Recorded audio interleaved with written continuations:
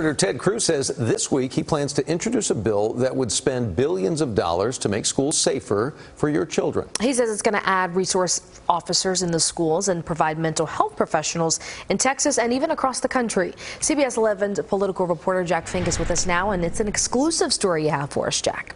Well, Nicole and Doug, Senator Cruz's legislation comes nearly 4 months after the deadly massacre at Robb Elementary School in Uvalde. But he tells me the bill doesn't have bipartisan support. I think this is a priority, and I think we need to invest in keeping our kids safe.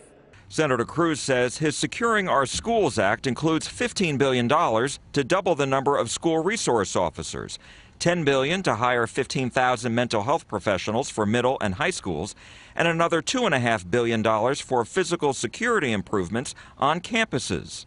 My focus is on legislation that would actually stop these crimes, and this legislation would do more to keep children safe in Texas and across the country than any legislation that is before the Senate today.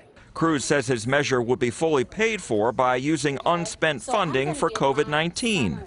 In addition, he says $540 million in FEMA security grants would be provided for nonprofits such as houses of worship. This follows the hostage situation at the Congregation Beth Israel Synagogue in Colleyville in January. While Cruz intends to bring his measure on the Senate floor this week, he says it may be blocked.